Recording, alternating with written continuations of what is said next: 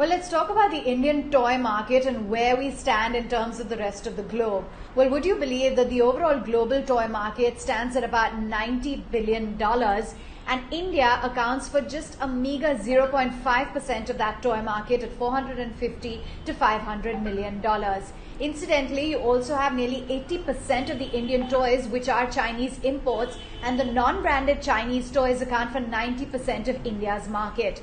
We spoke with R. Jeswant. He's the CEO at Funskool India. They've been in the toy industry for the last 33 years, and they spoke with us about the potential that India has in order to try and make India more Atmanirbhar in the toy industry. And here's what he had to say. He said that as of now, we're just a drop in the ocean for India, but there is massive opportunity, and the opportunity is exponential, in his words, for India to really expand. In fact, he believes that as Indian parents are getting more aware and knowledgeable about branded toys, the demand for that is growing. In this lockdown period alone as well, he acknowledged that puzzles and board games definitely saw a spike in growth as people were confined to their homes.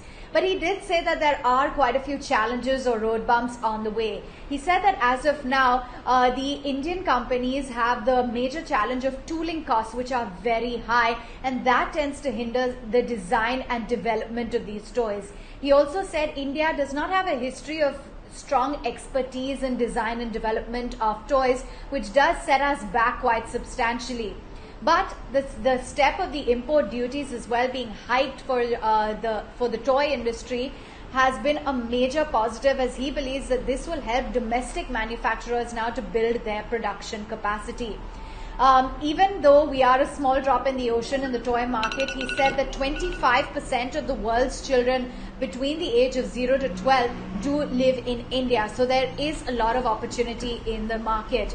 Despite a lot of digital gaming, video games, he said that physical toys will always remain relevant, and therefore he does see opportunity to grow, and he believes that India does stand to benefit now, especially at a time when we are looking at shunning China goods and seeing a lot more potential for the Indian market.